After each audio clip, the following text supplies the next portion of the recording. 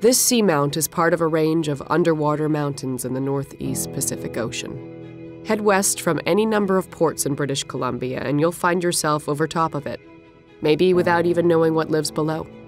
We went down into this underwater mountain range, climbing seamounts that rise thousands of meters from the seafloor. Many are extinct volcanoes, marked with sheer cliffs, steep drop-offs, and nutrient-rich water that wells up from far below.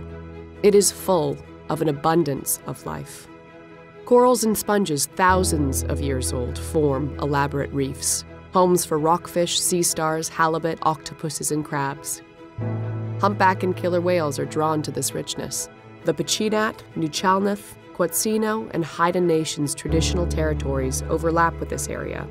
These nations have a long history of a spiritual and cultural connection to the Northeast Pacific Seamounts. An important grouping of the three seamounts are protected and co-managed by the Haida Nation and Fisheries and Oceans Canada. This Gung-Kinglas Bowie Seamount Marine Protected Area conserves less than 6% of all the Northeast Pacific seamounts.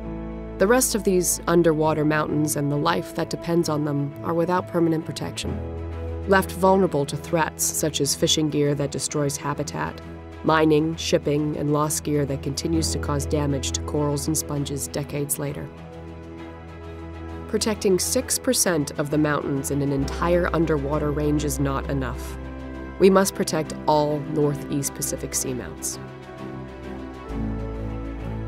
Join us at Oceana.ca.